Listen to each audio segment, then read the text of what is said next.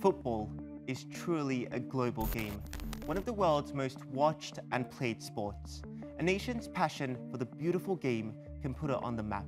And at least one country is hoping to get some of that good PR that's often associated with football. And no, I'm not talking about Brazil. Saudi Arabia's sovereign wealth fund had made a $390 million offer to buy Newcastle from British businessman Mike Ashley. The Premier League has spent months considering piracy and human rights concerns around the bid.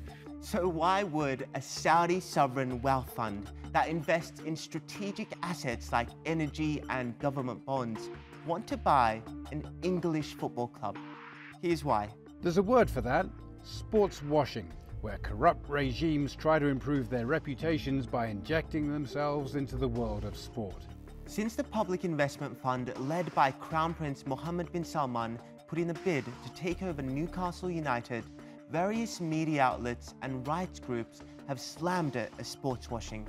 In other words, MBS wanting to use the glamour and global brand power of the English Premier League to whitewash Saudi Arabia's long list of rights violations and use his country's vast oil wealth to do so. I would like to emphasize that it is a very, very long list.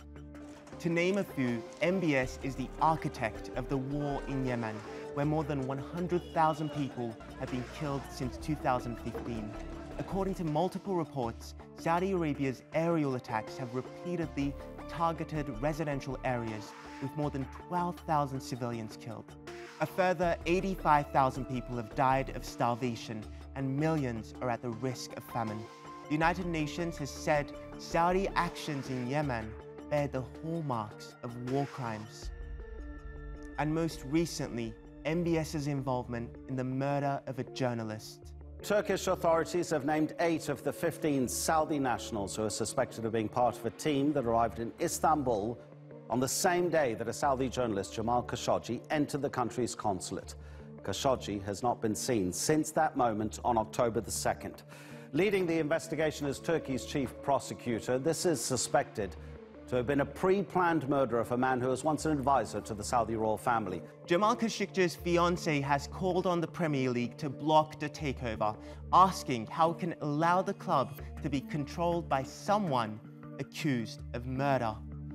If the deal had gone through, the Saudis would have not been the first wealthy Gulf state with a patchy human rights record to own a Premier League football club. Abu Dhabi's ownership of Manchester City, which won the Premier League in 2 of the last 3 seasons, has also drawn criticism. Like the Saudis, the UAE has been criticized for silencing dissent and for its involvement in the war in Yemen. Some maintain that Manchester City's league success is all thanks to the money that came with the UAE owners.